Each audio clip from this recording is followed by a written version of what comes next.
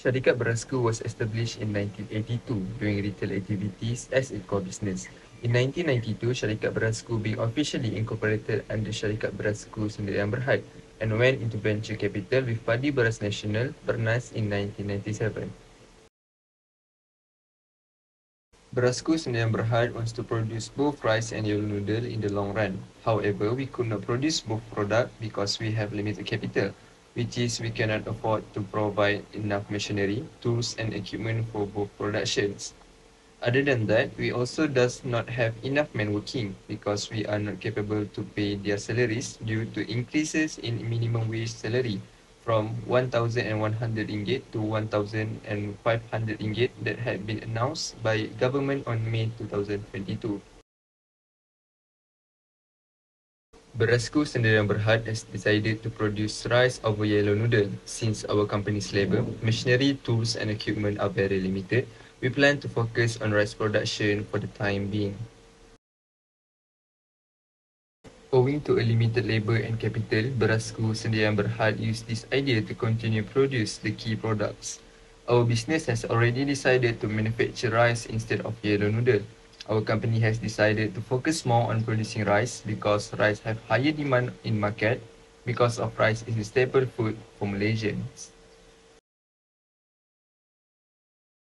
There is no denying that rice is the heartland of this country. Aside from the multitudes of paddy fields across the nation, rice also gives a lot of benefits to the consumers, such as improves their nervous system health because of rice is an amazing source of a variety of B vitamins. So due to a limited capital and labor, our company decided to focus on our main product, which is rice instead of yellow noodle. The way we used to produce our rice products is by using human and machine capability. By using them, the work will be easier, safer, and we can produce more rice. Our company uses a lot of high-tech machines such as modern parboiling innovation, high-performance rice cooler, and optical sorting machine to improve our rice quality and increase our rate of production. Our company decided to produce 3,700 bags of rice per month. Our product is suitable for all ages, whether young ages or old ages. This is because our product, which is rice in general, is easy to digest and it has less saturated fats and also has good cholesterol as compared to the other food. Other than that, our product also suitable for all races in Malaysia, such as Malays, Chinese and Indians. For the law of demand, we have two determinants of demands, which known as price factor and non-price factor. For the price factor, we have two movement of demand curve will occur, which are movement upward and movement downward. For the movement upward, Malaysia once again has entered the monsoon season.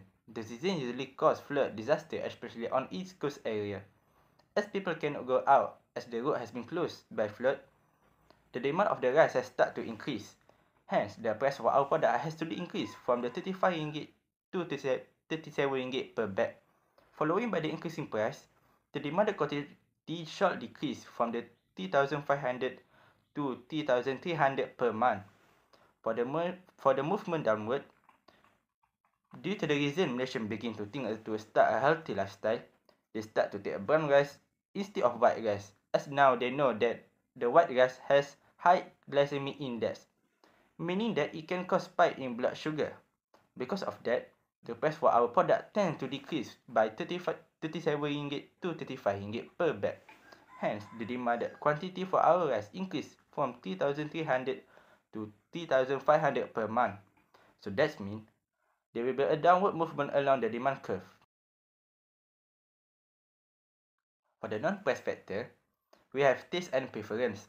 As the white rice has been a staple good for Malaysians, there are still people who enjoy other type of rice such as brown rice. The consumer who really care about their health condition will prefer to buy brown rice instead of the white rice, as they know it has less sugar yet also have the same value of carbohydrates. But some people also tend to buy white rice as it low in fat and fiber and easy to stomach for digesting.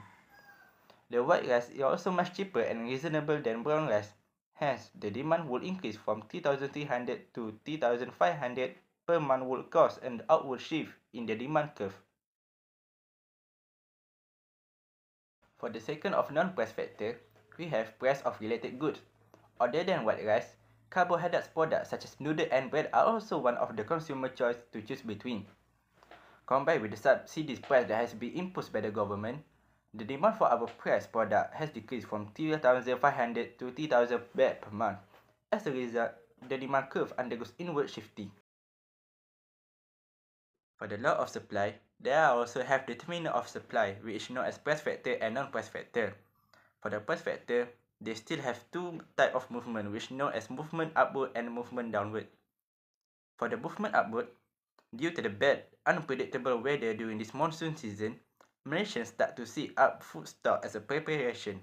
Since the rice is staple good for people, they are willing to pay rice for the high amount just to get what they need. So our company need to supply more bag of rice to fulfill customer demands. Hence, our company has increased in supply from 3,500 to 3,700 per month. Therefore, the price for our product increased from 35 ringgit to 37 ringgit per bag. In conclusion, our supplies for rice has made the upward movement along the supply curve.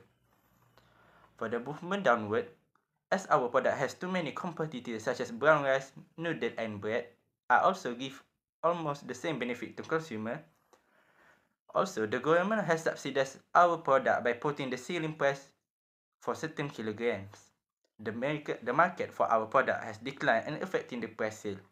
Therefore, our supply has been reduced from 3,700 to 3,500 per month. Hence, the price for the product also declining parallelly as the supply production from 37 ringgit to 35 ringgit per bag. A downward movement along with the supply curve is also occur. For the non-price factor, we have two types of factors that happen to our product. One of them is level of technology. Following the 4.0 industry revolution, most of our product use high-tech machine to pack our rice bag by bag. There are also required a lot of cost to keep maintenance and repair the machine if the malfunction happen. It also has reduced the cost of production, considering that our product supply should greatly increase, yet the price for the product also tends to increase. Hence, our product will have high number of supply and will cause the shifting upward to the supply curve. As for our second factor of the non-price factor, we have government or economic policy.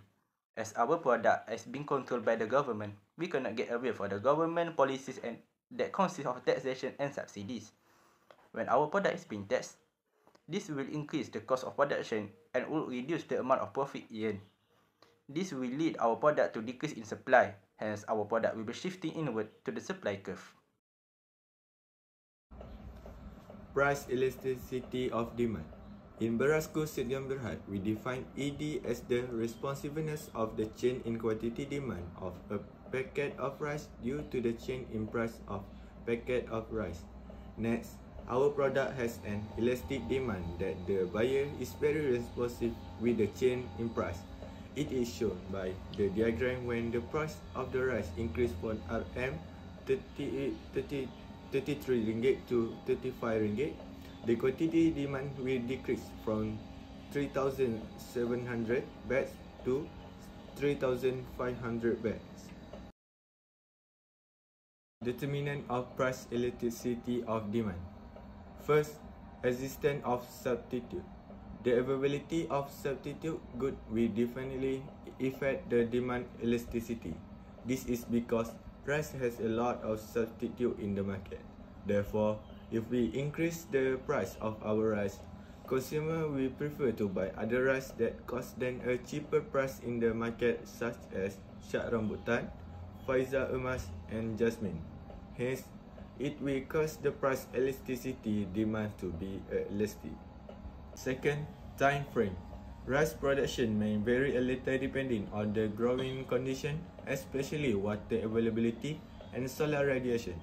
Normally, medium duration 120 to 140 days and long duration 160 days plus.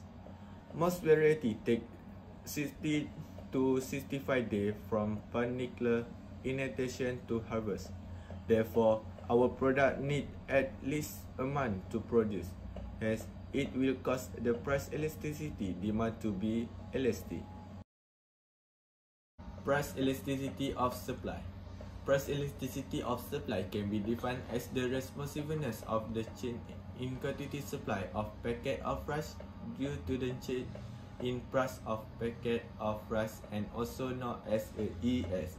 Once the price of rice rise, Berasku Sdn Bhd decide to produce more rice for our customer to gain more profit. Our company will be more responsive due to the change in price, and we result in elastic supply curve.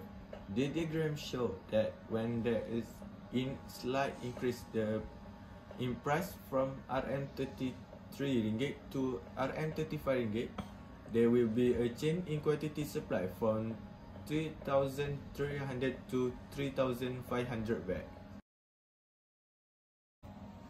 Determinant of price elasticity of supply. Level of technology. Technology development that rise that day by day will result in faster production. Therefore, our company use the latest technology such as the aerobic rice growing system that can avoid direct drilling the rice into the ground instead of keeping the crop pounded for a long period of time. It is flushed regularly with water. Hence, with the higher the technology level, the more price elasticity that quantity supply will be. Our company Berasku Sdn Bhd need to maintain our business. So to maintain that, we sell our product at market equilibrium price.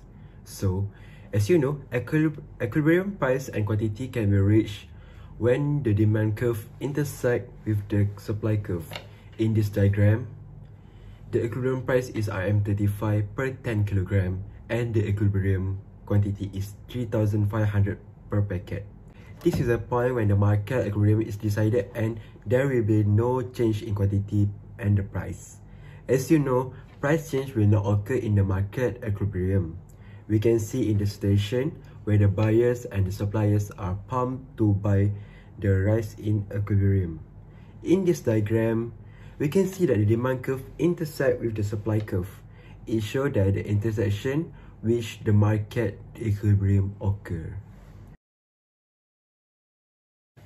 Our company had a meeting with our shareholders. Some of them suggest that we can gain more profit by increasing our products by Rm35 per 10 kg and Rm38 per 10 kg. After we try the new price, the quantity supply exceeds the demand curve. With that case, our company faced a surplus. As you know, our product is known as People Choice with an affordable price, make it always run out of stock in the market. As you know, our company sells our product for about Rm33 per 10 kg. Meanwhile, the others brand sell them for Rm36 to Rm38 range. By that, our products attract people with lower income or high income to purchase our products with low price. Although we cannot keep up with this idea because our company gains less profit. This case happens when the quantity demand is higher than the quantity supply. Thus, the shortage happen. Due to price equilibrium of rice being too high, which was Rm35 per 10 kg during the flood season, the government imposed a new price that is known as a price ceiling at Rm33 per 10 kg. The government want to make sure that lower income people can also afford to buy the rice. We know that most of the lower income people had their house destroyed by the flood. Therefore, Rm33 is the maximum price that we can sell. As you know, the price ceiling will cause a shortage. It shows when the quantity demands exceeds the quantity supply, which is Rm3700 packet, is more than quantity supply, which is Rm3300 packet. From the diagram, we can see that we are short on 400 packet of rice. Our company has decided to produce more rice due to flood season that keep becoming worse and worse. Moreover, we're also aiming to come up with the new rice that is brown rice, as we know that the brown rice is more healthier than white rice. We are targeting this audience that want to stay fit and want to reduce their weight as well. By doing this, we hope to see an increase in our rice demands and supply upcoming, and hope for our customer to be satisfied with our quality of rice. Thank you.